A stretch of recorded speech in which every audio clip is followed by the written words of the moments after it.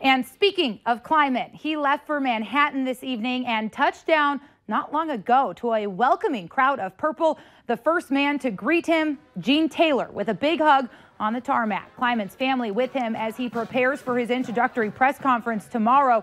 We'll stream that press conference live again on our website. Klieman speaking to our sister station, WIBW, tonight about the next adventure.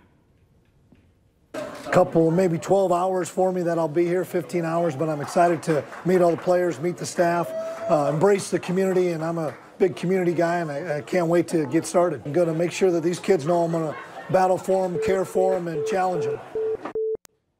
A quick trip for Klieman. He'll be back to finish prep for the semifinals. A reminder to join us Friday at 6 on KX4. Our Farmers Union Insurance Bison football pregame show will be jam-packed with the latest news in the busiest week of the Bison football season. We'll also get you set for kickoff between the Bison and the Jacks, that semifinal matchup on ESPN2 at 7 p.m.